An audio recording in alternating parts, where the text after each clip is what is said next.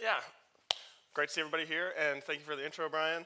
I'm not sure what I do at Adobe also, but I actually do work on PhoneGap. Happy to say that, which is obviously very exciting. And so I'm here. I'm going to just talk a little bit about PhoneGap 2.0, some of the features and things that are in there that are of note and important for you people, and for web devs in general here. So let's jump right into it.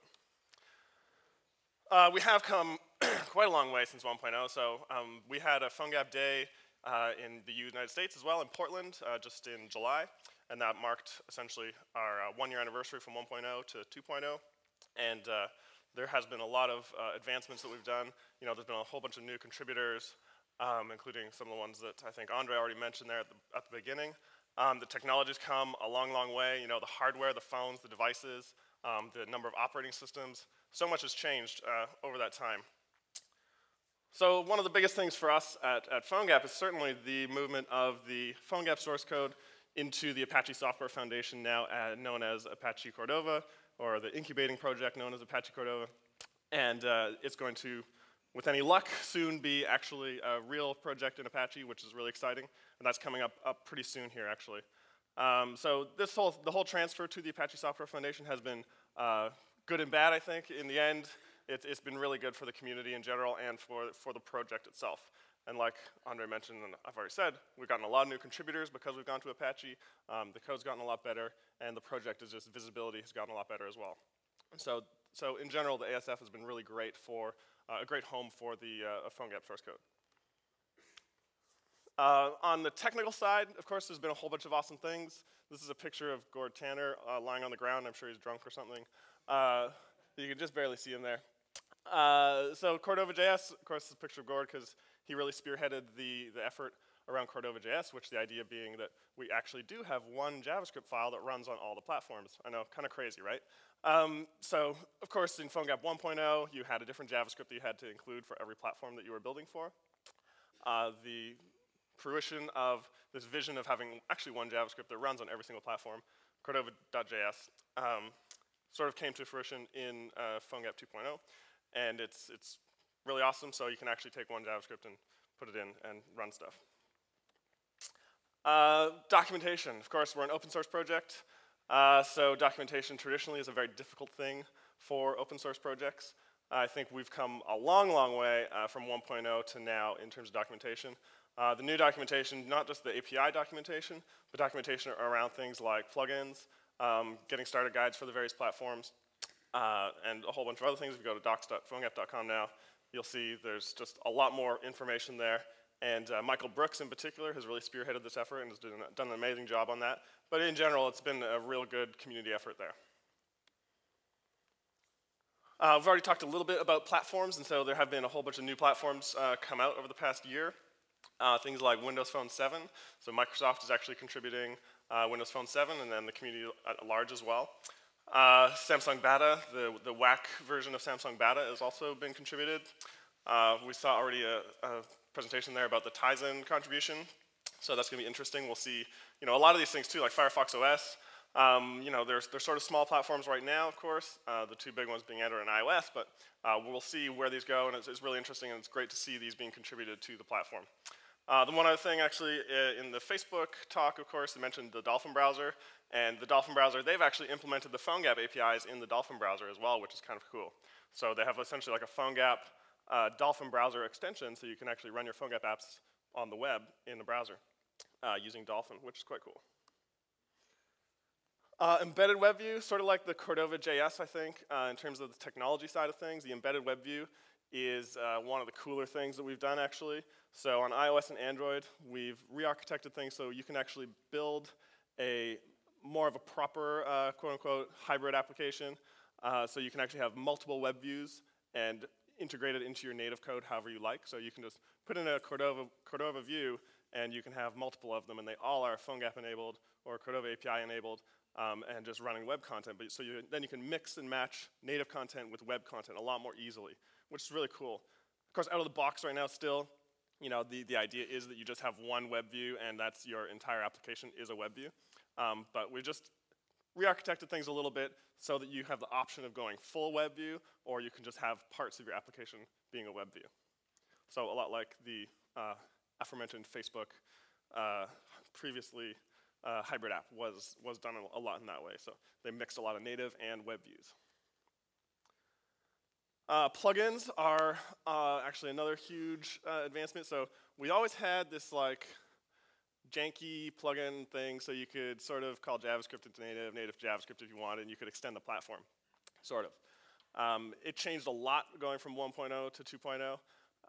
It's evolved a lot, and now sort of at 2.0, we're happy with it. We have documentation about it now, and we're sort of saying, yes, plugins are ready to go. This is the API that you can use to extend and build on top of Cordova itself. So that's a really exciting thing, actually. And so things like the Facebook single sign-on plugin, so that you can actually integrate with the native Facebook SDK on iOS and Android, and you can actually just integrate with that right from JavaScript in your PhoneGap application, which is very cool. You know, the popular ones like the child browser plugin. So there's obviously a whole community of plugins as well that is available on GitHub. And we're doing a lot of work going forward, which is not there yet, but we're looking at installation, you know, removal, discovery of plugins. So it makes it a lot easier. Right now, people have to go to GitHub and go to the PhoneGap plugins repository.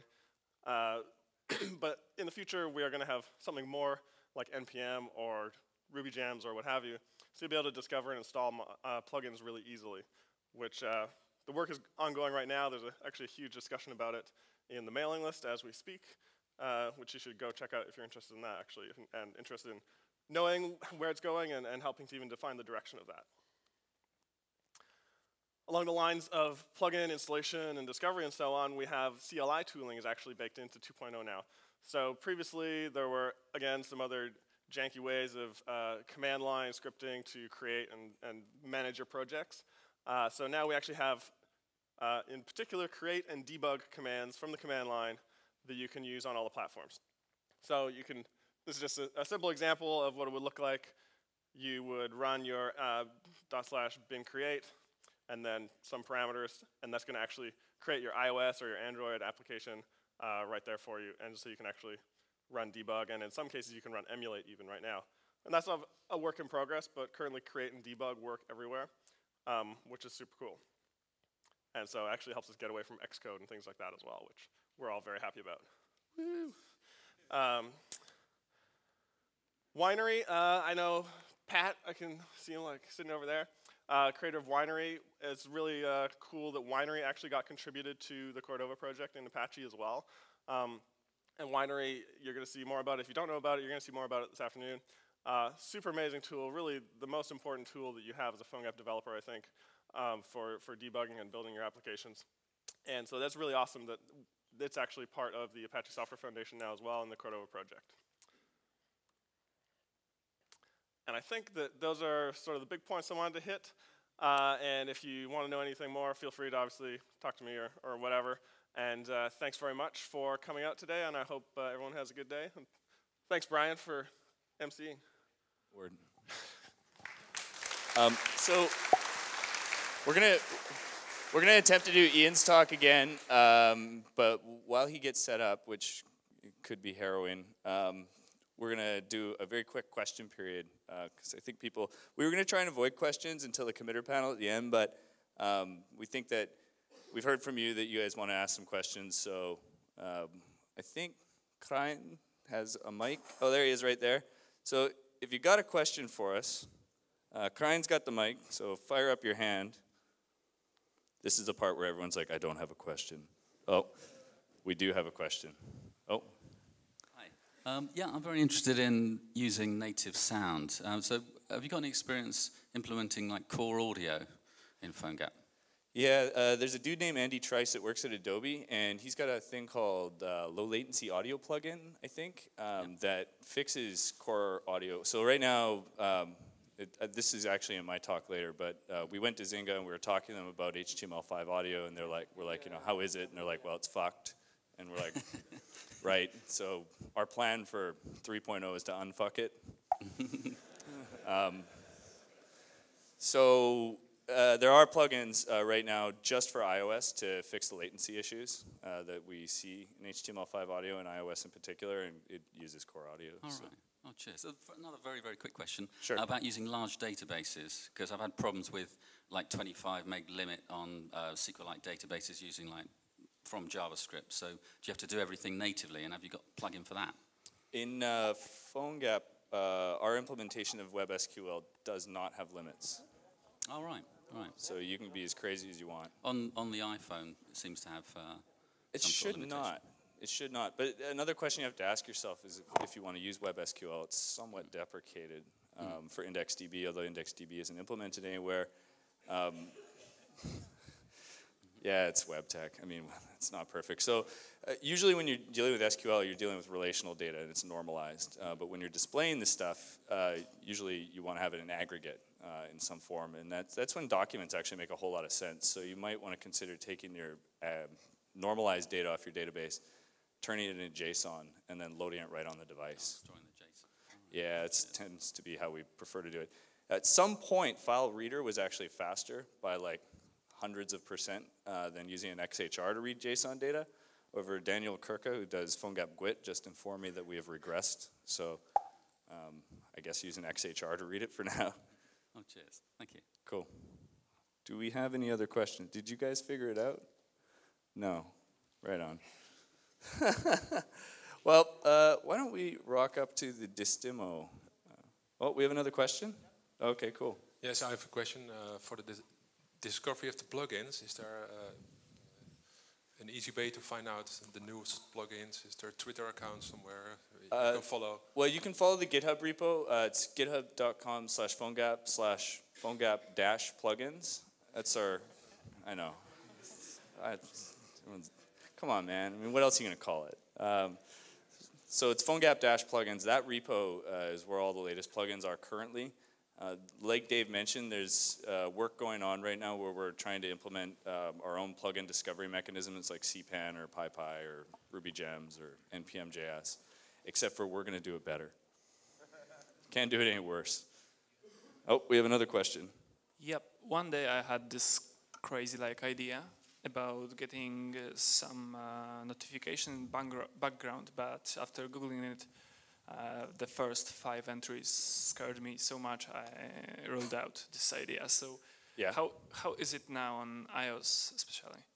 Background notifications? Yeah. You create some JavaScript notification and you don't see the app in the foreground. It runs in background. Is it possible? No. Thanks. Thanks, Apple. Single process model. I think you can do music, geo, one other thing in the background in iOS, but that's it. Do you want to do your talk early? We have another question first. Go for it, man. Talking about WEINRE everywhere, does that apply to that doesn't apply to the Windows Phone 7, does it? Not yet, but Pat Mueller is here, and you should talk to him about WEINRE and Windows Phone 7. And if you see any Microsoft people, Pat can answer this way better than me. There's a patch in the queue right now for Windows Phone 7, actually. It's not, I don't think it gets everything working, but some of the stuff is working. So somebody took that on and needed a few tweaks to it, but hopefully we'll get it in a week or two. We'll do another build, and we'll have something running for Windows Phone 7. Wow, awesome.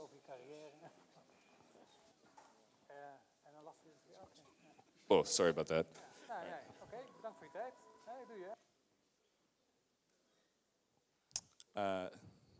Another question? Anyone? Dude in the green shirt that's inconveniently located in the very fucking middle of the venue. Buying us time. Thank you. Yeah, I have a question for Simon. Is he still here? Yeah, Simon's right over there. All right, inconveniently the exact opposite of the venue from awesome. Where the other mic is. Buying us even more time. Regarding the deep linking of from within the Facebook app to your own app, does that work? Because if I end up in the App Store, I'm like, yeah, fuck, I'm out of here. Yeah, if the user has the native app installed, then it works brilliantly. But at the time we link out of the native Facebook iOS app, we don't know what iOS is going to do next, whether or not it's going to honor that request into the app installed, or whether or not it's going to direct them to the App Store.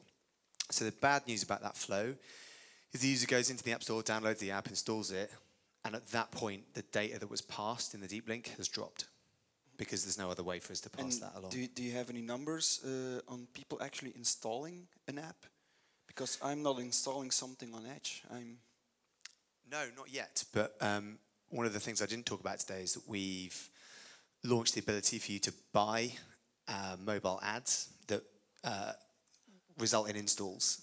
And as part of that, we need a way to track that the install happened and it started from a Facebook flow. So that tech does allow us to actually measure that for the first time. But I don't have any stats today. All right, cool. If only there was something like intents. Or you can intend to do something in iOS. Another question. Hey, Brian. Hi. Do you have any idea, like, what are different solutions we could use to receive payments on PhoneGap? We've been using PayPal, but it didn't work quite well before Cordova. And I know we've been working on updating their library. Yeah, this is so this is kind of like the new battlefront in mobile. Everybody wants to be the payment gateway. We're seeing, well, the credit card companies want to be the payment gateway, and the carriers want to be the payment gateway. And so there's new carrier billing APIs kind of rolling out across the United States, Canada, and in parts of Europe. I think it's called like the GSMA 1 API, which is one way you could do this, but the problem is it's carrier locked. So you'll have to re-implement your payment solution for every platform you want to ship it on. There's no PhoneGap for payments yet, and maybe that's actually a good thing when you think about it. No easy answers here. I know I've been hearing good things about Stripe, but I don't have any idea. Sorry. In-app purchase plugin, though, can help you if you're doing iOS.